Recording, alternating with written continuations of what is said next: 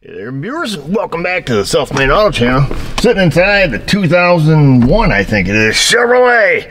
It's a 1500. It's got the big 5.3, and he's got the flashing security light. Of course, the key's off, so it's supposed to be flashing, but when it's key on and you're at the gas station and it won't start and it's flashing, it really tends to piss a person off a little bit. So the guy's had enough of that. He's got the classic, pass key sensor failure in these Chevys.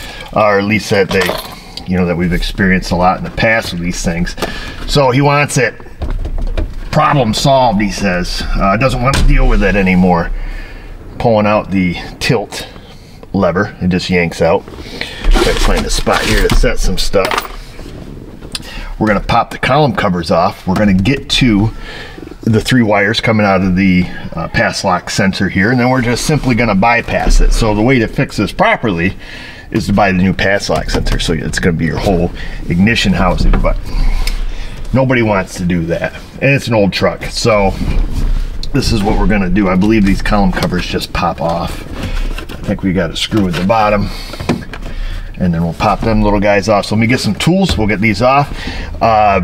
You can elect to use just a fixed resistor and then relearn the security. I'm going to be a little bit lazy. We're going to see what the voltage value is coming out of it currently while it's working, and then I bought a variable resistor that we're going to install and just keep turning her until we get the right voltage, and that way we don't have to do the relearn. Well, now that the bottom cover's off, I think we can do everything we need to do here. Let me try to get some light set up here for us. What we'll do, make sure our blade's sharp. Come through and try to cut as many wires as you can while cutting through the tape. I know, sewing seam ripper, blah, blah, blah. We're just gonna very gingerly come through here. We're gonna open this little guy up, and we're gonna get our wires that we need. Should have a sharp razor blade, it would make things easier. As long as it's sharp enough to cut you when you slip, you'll be okay. So we'll open this up. Hey, look at that, there's our little guys we need right there, right on top. So what we're looking for is the orange with black and old yellow belly. I'm gonna open this up just a little bit more. Well, I make it look like Best Buy's been here. Okay, so here's this. Here's our security wires. Security. What we want to know first and foremost, red and white we don't care about. That's our 12 volt going up there. We want our ground and our signal wire, which is our, I don't know which is which. I think our yellow is our signal wire if I remember correctly. And then I believe orange with the black stripes are ground. So as long as you guys can see everything, got these little fellas. What I want to see is what voltage signal is coming down old yellow. So let me go get a meter. We'll tap our ground right here. Doesn't matter that we poke the wire, we're going to cut it anyways. We're going to tap into that one. And then we will tap into this little fella. I'm going to switch everything around here. Looks like the ground is on the yellow. Okay. So you can see right now we're 5 volts, 5.19. Now I took and we'll turn the key on, you'll see it stays at 5.19. What we need to do is remove the starter relay, which I did. I popped the hood, popped out the starter relay so we can hold it in the crank position and we get a good signal on it. So we're going to hold it in the crank position and we can see our voltage is 1.76. So that's what we need to achieve, is 1.76. And how we're going to do that is using this little fella right here. So I bought it on the Amazon. It's a 0 to 5,000 ohm variable resistor, and you just turn a little screw. And I think we can do it like so. Let me get a couple jump wires here for us. We'll take our meter leads and we're going to hook them onto a couple jump wires so we can piggyback into this thing. I'm going to plug one in there and plug one in there. Okay, so we're 5.19 volts, and then off our jumper wires, I just got a couple alligator clips, and we'll clip them onto our variable resistor here. like so.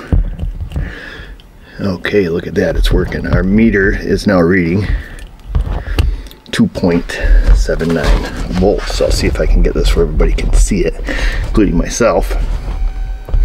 Try to do it without tipping it over here. Let's see. I'll show you, then we'll just turn that little guy. I think this will work. I could be wrong. I've been wrong before. Okay, we popped up here.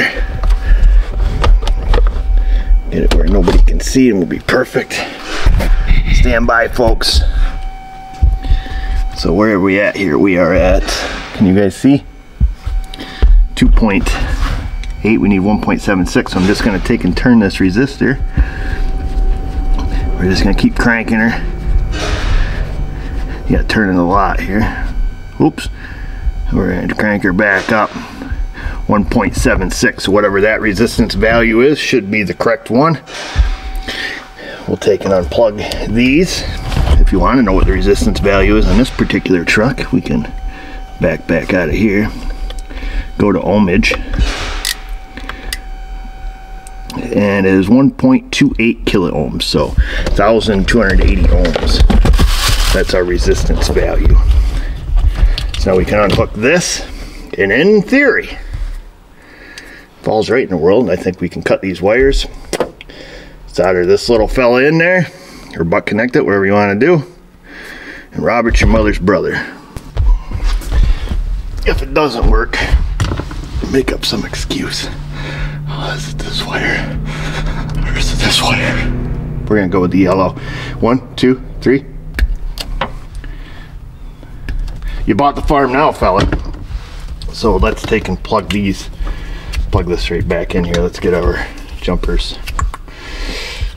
That doesn't work like that, baby. So we'll just plug our jumper leads in here. It doesn't work like that either. You can't put the male in the male. Let's get the end of the leads here, so we have the correct anatomy. There we are. So here's the end of our leads. We'll put those in there. Put that in there, and then we hook one end of our resistor there, the other end of our resistor there. So there's our resistor, just as if we, you know, soldered it in, which we didn't yet. Let me go put the starter relay back in. Starter relay's back in, and it falls right in the world. It should start with no security light. Let's see if it's got no security light. And it runs. Woo, woo, woo. That's my celebration noise. As you can see, no security light. Maybe you can't, but it would be right here. So we can shut the truck off.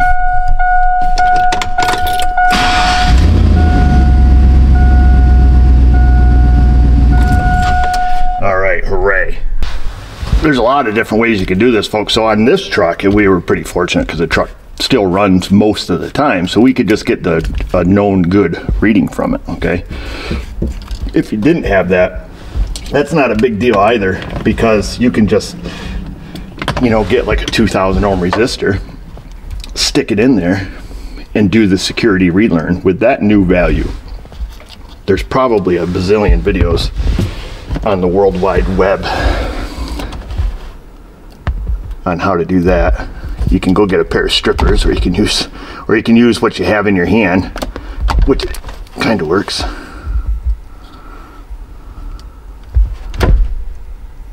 These are the old snap-on flush cut side cutters. Awesome side cutters, let me tell you.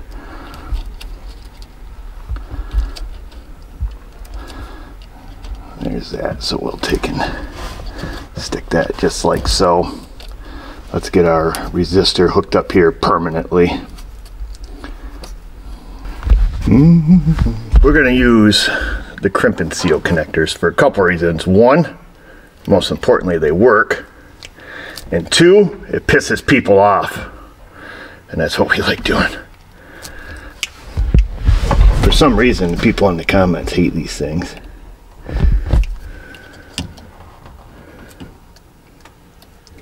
Well, let's see here. The only time I hate them is when I can't see. There we go. Give her a little squeezeroo. A little tug-a-doo. Just make it upwards now. We'll calm down with our flame here. We'll shrink them up.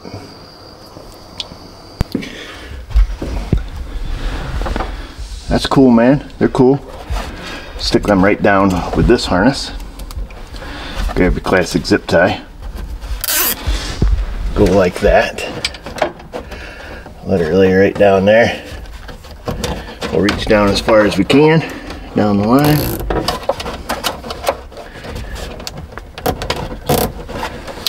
Grab a little light so you can see what you're doing. Make it so you guys can't see crap. And that just lays right with the harness. Take the old flush cuts, trim her down. Bring the light back so everybody can see. Another zip tie right up here. Just like Best Buy.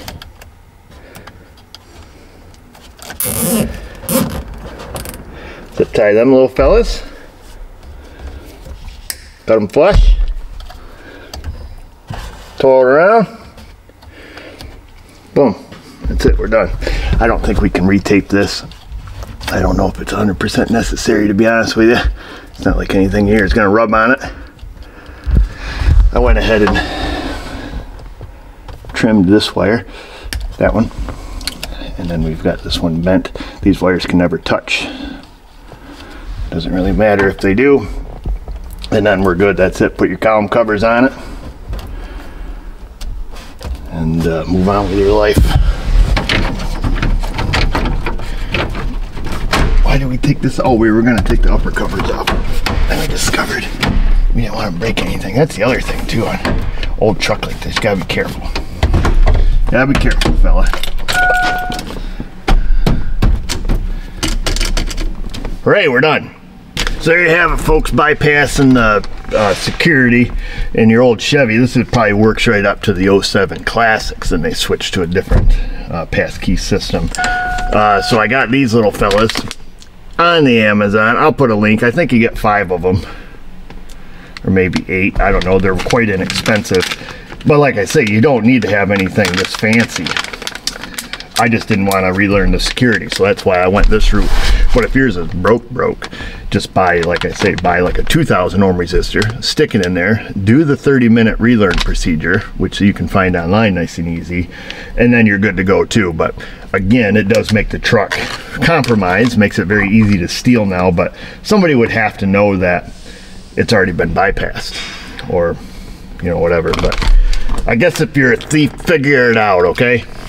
And why don't you guys figure out how to go down there and use that comment section. Put it down in a comment, put down your question, find us on the Insta, the Facebook. You guys know what to do. And just remember, viewers, if I can do it, you can do it. Thanks for watching.